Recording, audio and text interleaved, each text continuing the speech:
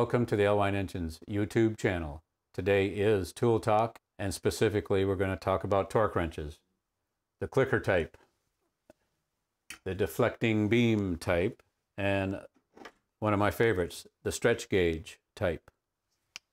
All right, after the break we'll get right to it.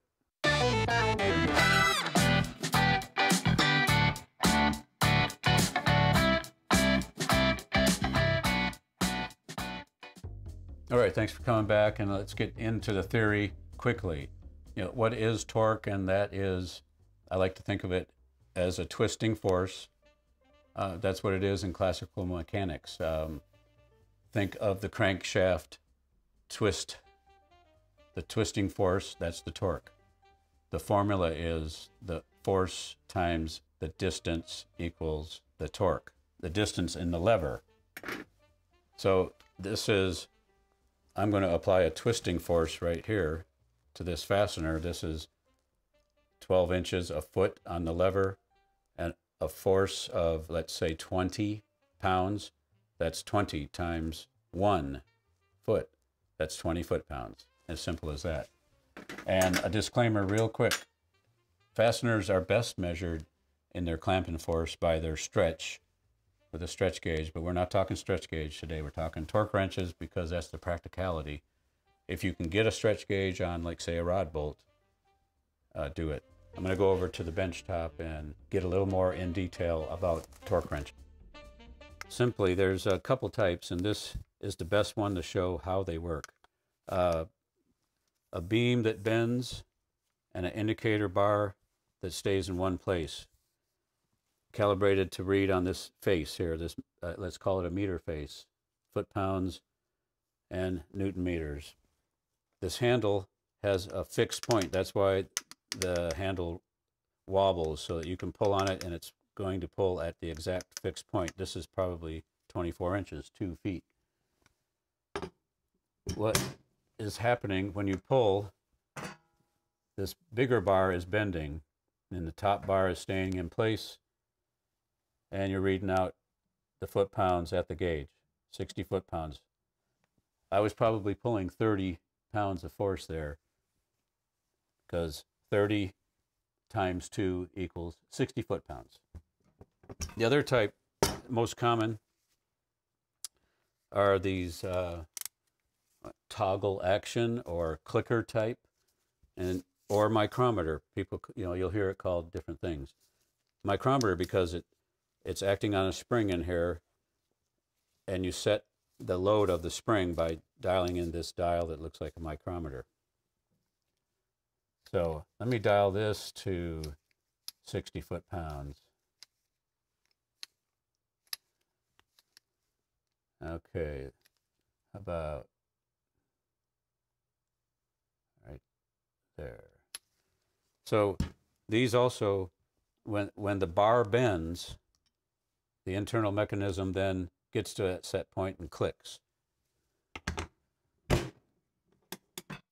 So when this pulls enough where the bar bent, the internal mechanism again pushed against this spring in here, and it pushed it past a lever or a pawl in there. Hope that makes sense. Okay, there's also another type, the strain gauge type, electronic. Here. The strain gauge or electronic type. This is like a $70 strain gauge that many people now are sort of using it in place of a torque wrench. It's a pretty good idea. I'm going to set this to a peak, and I'm going to set it down to 40 so it's easier to pull. This will show the peak, and it will beep a little bit before. It goes on upside down, yeah. All right, so I am going to pull on this and see what it reads when it gets to 40. Okay, it's 40 on the bar, 37 on this. All right, let's see what this, let's reset that. Let's see what this guy reads. I have it already preset at 40 foot-pounds. Loaded the spring up on here and see where this clicks on the spring. 40.3. That is a neat little tool. All right, what affects accuracy when you're torquing? Well, a bunch of things. The number one thing is the cleanliness of the fastener, the bolt, and the dirt down in the material, the thread holes, lube on the fastener. You know, it needs to be the proper lube if you're going to get an accurate torque reading. The approach or the technique when you're approaching torque value, you don't want to jerk hard on it. You won't be assured of the actual fastener being stretched or in there right. You do want to approach it as slow as possible. Your pulling angle is another thing. You need to maintain an even plane. To just think of twisting the fastener in a actually 90-degree, perpendicular, and if you're pulling down against it, you're binding it. Or in other words, don't bind the fastener.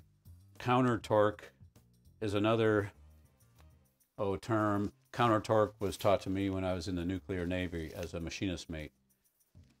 When it has to do with binding of the fastener. So if you're pulling trying to pull 70 foot-pounds with two hands, this is kind of bending and binding against the fastener. If that's all possible, push against this head counter to the pulling force, so that's the counter torque, and that'll keep the fastener twisting properly. The parallax, basically viewing angle, affects the technique, because if you have one of these types and you can't look straight down on the gauge, it's going to be difficult to have an accurate reading. You're looking at a parallax here, so that's an inaccuracy.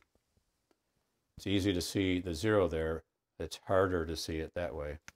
Another thing that affects the accuracy of torque wrenches is how many times it's bent, or the heat cycles, how many times you over torque.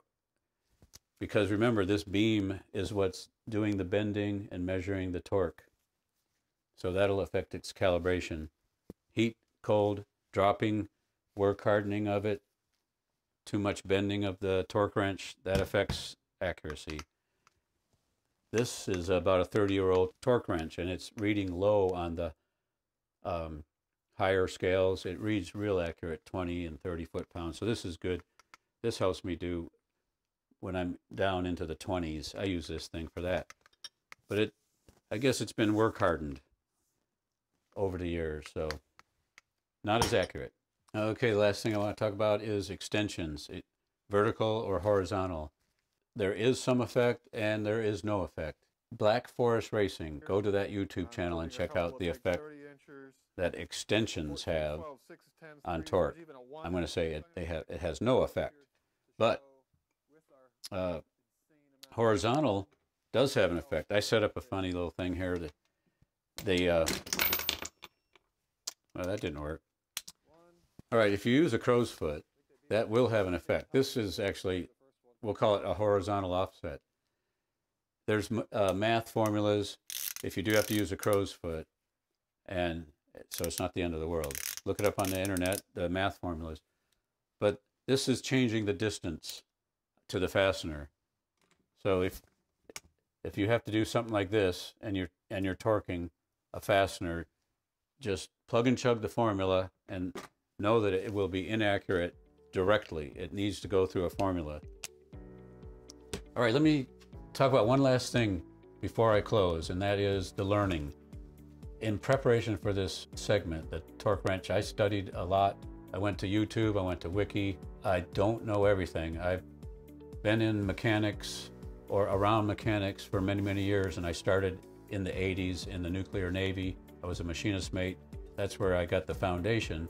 Keep my eyes open and try to learn it. So that's what we're doing here, and that's why I have this YouTube channel. If anyone has any tips or knowledge to further this topic of torque wrenches, please put them in the comments, because we're here to learn. Know that I don't know everything, and this is a learning topic and a learning style of YouTube channel. So in the future, we're going to continue to learn.